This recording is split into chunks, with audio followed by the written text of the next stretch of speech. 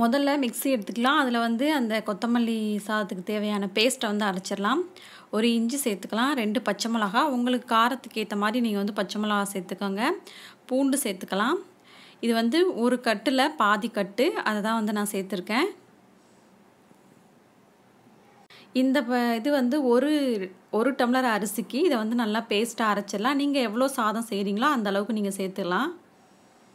இந்த பேஸ்ட்டு ரொம்ப தண்ணியாக இல்லாமல் இந்த அளவுக்கு அரைச்சிக்கலாம். கொஞ்சமாக தண்ணி விட்டு பேஸ்ட் மாதிரி அரைச்சிக்கலாம்.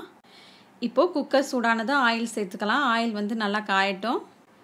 1 டேபிள் ஸ்பூன் நெய் சேர்த்துக்கலாம். உங்களுக்கு தேவைன்னா சேர்த்துக்கோங்க, இல்லைன்னா வேண்டாம். எண்ணெய் நல்லா காஞ்சதும் தாளிப்பு பொருள் போட்டுக்கலாம். இது நல்லா பொரியட்டும். நீங்கள் எவ்வளோ சாதம் செய்கிறீங்களோ அந்தளவுக்கு நீங்கள் வந்து கொத்தமல்லி சேர்த்துக்கோங்க. முந்திரி சேர்த்துக்கலாம். முந்திரி இருந்தால் போட்டுக்கோங்க, இல்லைன்னா வேண்டாம். நெய் சேர்த்தா தான் நல்லா டேஸ்ட்டாக இருக்கும். நெய் கொஞ்சமாக சேர்த்துக்கலாம். இப்போது வெங்காயம் சேர்த்துக்கலாம். வெங்காயம் நல்லா பொன்னிறமாக வதக்கணும். இது வந்து சீக்கிரமாக செஞ்சிடலாம். நீங்கள் குக்கரில் இல்லை கடாயில் செய்கிறதாலும் செய்யலாம். சாதத்தை வடித்து மசாலாவை செஞ்சு இதை வந்து மிக்ஸ் பண்ணிக்கலாம். வெங்காயம் நல்லா வதங்கி வரட்டும். வெங்காயம் இந்த மாதிரி நல்லா பொன்னிறமாக வந்தோடனே நம்ம அரைச்சி வச்சுருக்க பேஸ்ட்டை வந்து சேர்த்துக்கலாம். இந்த மசாலா நல்லா எண்ணெயெலாம் பிரிஞ்சு வரணும். தண்ணிலாம் வந்து சுண்டி நல்லா திக்கான பேஸ்ட்டாக வரணும். அப்போ தான் வந்து ரொம்ப நல்லாயிருக்கும். இதோட பச்சை வாசனையெல்லாம் போன பிறகு இதில் வந்து நம்ம சாதம் கலந்துக்கலாம். இப்போது மசாலாவுக்கு தேவையான அளவு கொஞ்சமாக வந்து மஞ்சள் தூள் சேர்த்துக்கலாம். உங்களுக்கு வந்து மிளகாய் தூள் வேணும் அப்படின்னா கொஞ்சம் வந்து கலர் வந்து சிகப்பு கலரில் இருக்கும்.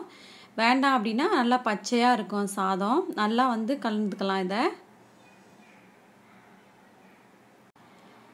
இப்போது மசாலா நல்லா எண்ணெய் பிரிஞ்சு வந்திருக்கு. இந்த மசாலாவுக்கு தேவையான அளவு கொஞ்சமாக வந்து உப்பு சேர்த்துக்கலாம்.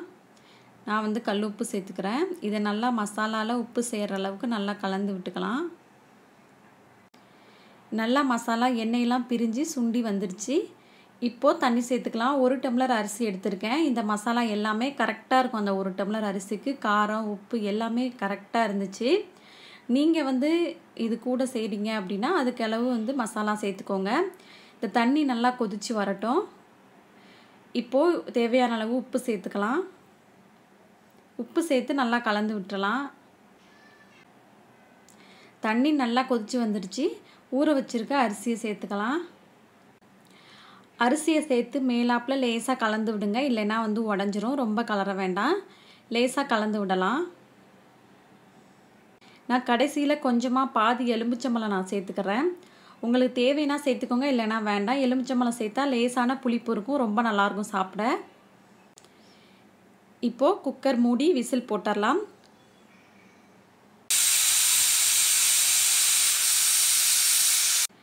ஒரு விசில் விட்டு 20 நிமிஷத்துக்கு அப்புறம் ஓப்பன் பண்ணி பார்த்தீங்க அப்படின்னா ரொம்ப சூப்பரான இந்த கொத்தமல்லி புலாவ் வந்து ரெடி ஆகிடும். பாருங்கள், பார்க்கவே அவ்வளோ அழகாக இருக்குது. ரொம்ப சூப்பராக இருந்துச்சு. உரப்பு கூட ரொம்ப கம்மியாக தான் சேர்த்துருக்கேன். இதை வந்து நீங்கள் குழந்தைங்களுக்கு இந்த உரப்பு போட்டு கரெக்டாக இருக்கும் குழந்தைங்க சாப்பிட்றதுக்கு. இப்போது சாதத்தை உதிரியாக வந்து நல்லா கலந்து விட்டுறலாம். ஒரு சாதம் கூட ஒட்டலை. இது கூட எண்ணெய் வச்சு சாப்பிட்டாலும் ரொம்ப நல்லாயிருக்கும். மணக்க மணக்க கொத்தமல்லி புலாவ் ரெடி ஆகிடுச்சு. இந்த வீடியோ பிடிச்சிருந்துச்சுன்னா மறக்காமல் என்னுடைய சேனலை சப்ஸ்கிரைப் பண்ணுங்கள். தேங்க்யூ.